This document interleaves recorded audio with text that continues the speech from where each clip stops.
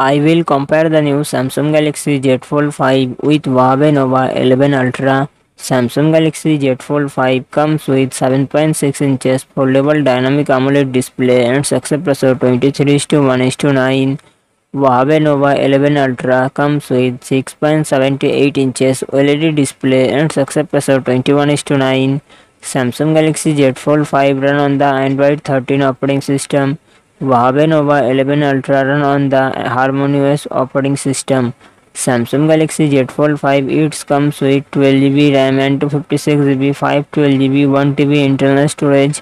Qualcomm Snapdragon 8 Gen 2 processor and CPU Adreno 740. Huawei Nova 11 Ultra it comes with 12GB RAM and 512GB internal storage.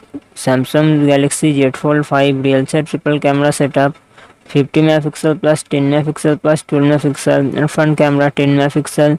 Huawei Nova 11 Ultra real set dual camera setup, 50 megapixel plus 8 megapixel and its dual front camera 8 megapixel plus 60 megapixel. Samsung Galaxy Z Fold 5 4400 mAh battery, 25 watt fast charging support.